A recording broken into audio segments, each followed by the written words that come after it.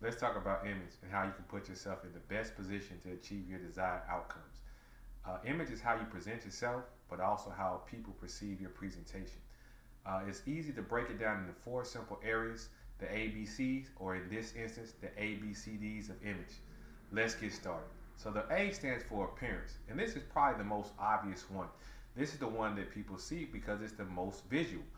When someone sees you, they're making assessments about you within their first 7 seconds before you even open your mouth. Is this someone who's friendly? Is it someone approachable? Is this someone who's a potential threat? Is it someone who's telling me to stay away? All these things are set by your appearance, and appearance can be broken down a little bit further in two main areas: your clothing, as well as your personal grooming and hygiene. Now, when people think about clothing, they think about, is this person stylish? Are they wearing the latest fashion? Um, that's only a small portion of your appearance. Clothing can be broken down into three main areas. Does it fit? Is it well maintained?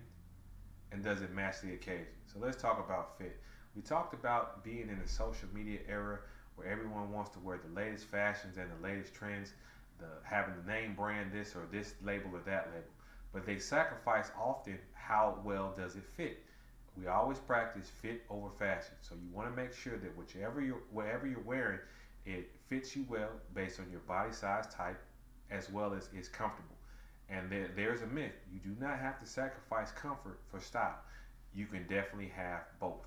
Now the next area, is it well maintained? And this is how it looks on the outside. Is it clean? For certain items, is it pressed? But also, is it in need of repair because things wear out and may need to be replaced or repaired? And this is important for your outfits, but it's specifically your shoes. Your shoes are the foundation of your outfit. You're also on your feet quite a bit of the time, and you want to make sure that your shoes are comfortable, maintained, and they're also looking nice as well too. They say that shoes are the foundation, and oftentimes this is one of the first things that ladies notice about your outfit. And then, does it match the occasion? You want to make sure your outfit or what you're wearing or is appropriate for where you're going or what type of activity that you're doing. So let's just say you're going to your typical job interview. Probably not a good idea to wear your pajamas or your bedclothes. Might not send the proper message that you want to send to a potential employer or business partner. Next is, let's just say you're going to a funeral. Probably not a good idea you're going to your typical funeral to wear a clown outfit or a fuzzy bear on most occasions. But you get where I'm going with this. And then let's just say you're going to a sport event, unless it's an aquatic event, probably not a good idea to wear scuba gear to that type of event. You want to make sure that your clothes or your items that you're wearing fit properly, they're well maintained, and they match the occasion. Now let's talk about hygiene and personal grooming.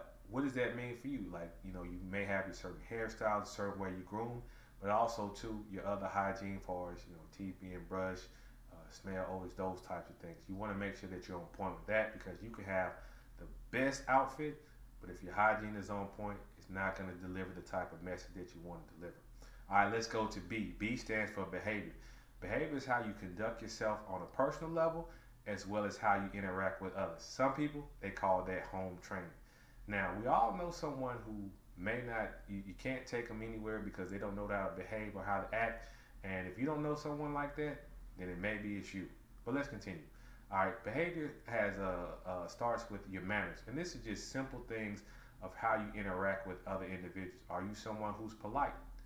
Do you say please and thank you? Do you address someone by their proper name and title? Doctor, Mrs., such and so forth. When you're going somewhere, do you wait in line or do you skip the line? All these types of things are a form of manners. Now, we could talk about this all day based on the occasion, but you get the gist of that. Now, the next thing is your conscientiousness. How do you conduct yourself on a personal level as well as how you interact with others? Are you someone who shows up on time? Or if you're not going to be on time, do you let someone know about that? Are you professional when you're conducting yourself? Are you someone who pays their bills on time? Are you someone who is courteous to your fellow person? All these things are conscious things like, are you empathetic? These are things that people see about how you interact and how well or not so well how you treat others. Are you rude? We all know people like that, or we've seen people not treat people in a manner that we may like to be treated in. All right, thirdly is etiquette. And when people think about etiquette, they think of, I'm going to this place or this location, I have to use this spoon, this cup. That's a small portion of etiquette. Unlike manners, or in addition to manners, it's more of a thought process, more situation specific. So yes, you have to have a level of understanding of etiquette when you're in those locations, but also business etiquette as far as how you interact in meetings, how you send out emails, such as so forth. Different professions require different levels of etiquette. So there's etiquette in law, etiquette in medicine, etiquette in science and engineering. All these types of protocol based. So we've all seen recently different people in different professions, whether it's the medical industry, the legal industry, even educational, where they did some things that was not very good etiquette, and it affected them negatively from a career standing and profession. So you want to make sure that your etiquette and your overall behavior is on point. Let's go to the C. The C stands for communication. Now, a lot of people break this down in different areas. Some people go as low as 70%. Some people go as high as 80, 85%. But when it comes to communication, the majority of your communication is going to be nonverbal. So what does that mean? It's what people see. How's your posture? Are you slouched over? Are you lethargic? Are you smiling? Are you shaking your head yes? Are you nodding your head, turning side, saying no like this? Is your handshake firm? Are you smiling? All these things are forms of nonverbal communication. All right. Next is tone. Tone is the level of volume of what you're speaking. So you may say, hey, everybody go outside. It's a fire. Now, if I said it like that, people probably wouldn't move. But if I said, hey, everybody, it's a fire, go outside, now they're going to take action because my tone indicated a different level of seriousness. And last but not least, probably the least is the words that you say from a verbal standpoint, as well as from a written or digital standpoint, typing text, such and so forth. You want to make sure that you're being cognizant of your words, and especially when although it's least important, when you're using digital medium like text and email, people aren't able to gauge your tone, your body language, so they may or may not get the meaning that you want them to get.